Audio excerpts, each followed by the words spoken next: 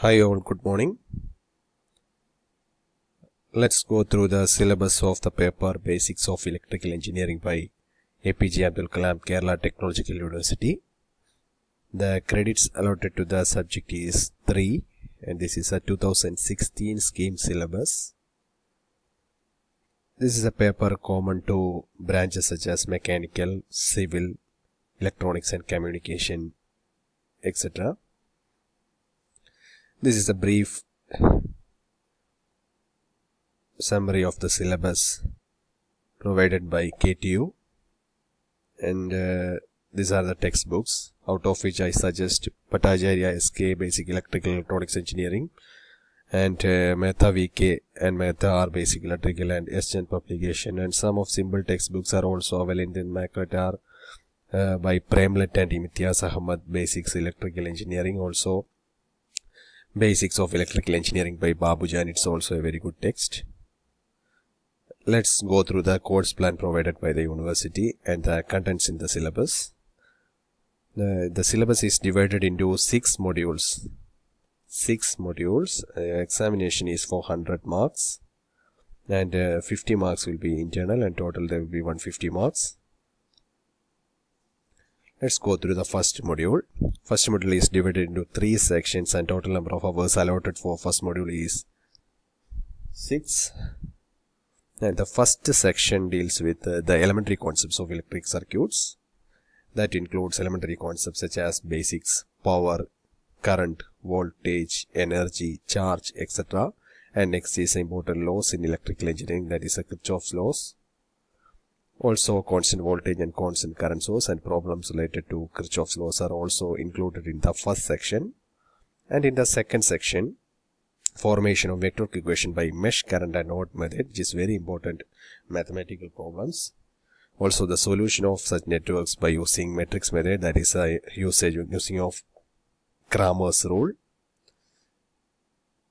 And third portion deals with star delta conversion, that is for resistive network, and equations only is needed, and no need of derivations of the star delta equations, and only the equations need to be studied, and numerical problems will be asked for the examination.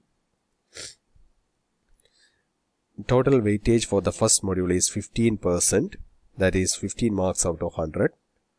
The second module mainly consists of the magnetism concepts, that is MMO, field strength, flux density, etc.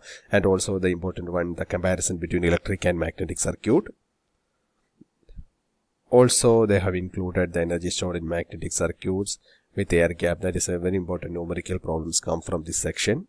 That's related to the, we have to determine the relative permeability, the MMF, the reluctance of the magnetic path, etc.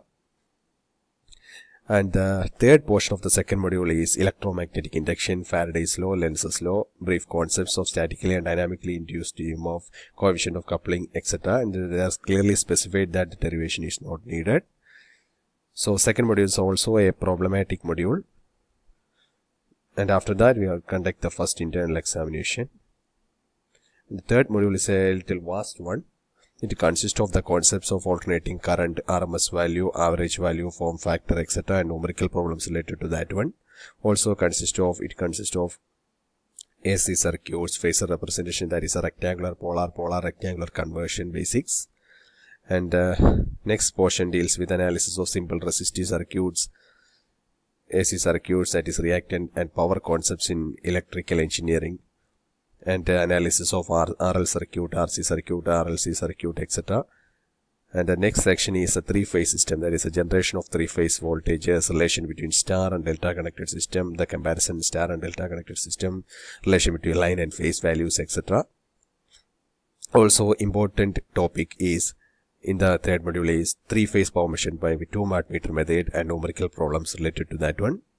And they have also specified that the derivation is not required. And the fourth module is a very simple one. It consists of the basics of generating stations, hydroelectric power plants, thermal, nuclear ones, etc. Also a case section is allotted for renewable energy sources, solar, wind, tidal, geothermal, and block diagrams and no working only, and no problems will be asked from this renewable section. And next one is a power transmission, that is typical power electric transmission scheme. and the needs for high voltage transmission, advantages of high voltage transmission of electrical energy, and power distribution, the substation equipments, primary, secondary transmission, distribution, feeder, service, etc. And 15% is a weightage for fourth module. That will 15 marks out of 100 will be asked from the fourth module. And next two modules are the important modules. Both of them have a weightage of 20%. That is 20 plus 20. 40 marks will come from the fifth and sixth module of the syllabus. It consists of the basic core concepts in electrical machines. That is, fifth module consists of generator and motor, working principle, etc., types of motors, DC motors, and also the transformer, construction, single phase and three phase, also numerical problems related to all the machines will be asked, and process in the transformer. So fifth module is also a problematic module, and it also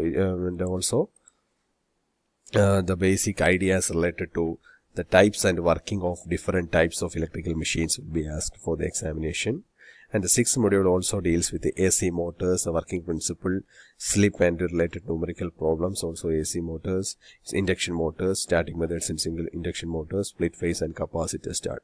So fifth and sixth modules are important modules. By studying thoroughly fifth and sixth modules, we can score about 40% of the total marks as compared to other modules. The third module is a bit vast one, and only 15% of is a weightage provided for the third module. And the first and second modules are very important, and the problems specified in the syllabus for first and second modules is also very important. So the syllabus is overall very good.